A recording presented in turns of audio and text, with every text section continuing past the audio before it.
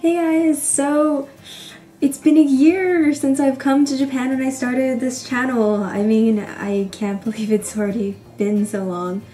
I'm happy to say that I kept my initial goal of being able to upload every week, uploading videos for you guys, even though they have gotten later and later in the week.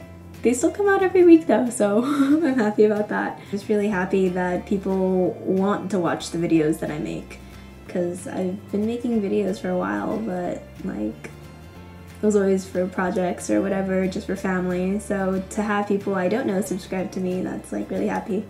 And I'm also happy that people I do know subscribe to me too. This year has just been like full of new experiences, like living away from home for the first time, meeting like a bunch of people who come from different countries and different places, and like just living in Japan and having to use whatever Japanese I know in like daily life. I'm so happy that I've been able to make like such good friends in the Modern Japanese Studies program, and like I'm looking forward to meeting the new people who are coming. They'll be coming soon. Even Japanese friends that I've made by joining the swim team. I'm happy to know them and like improve my Japanese with their help.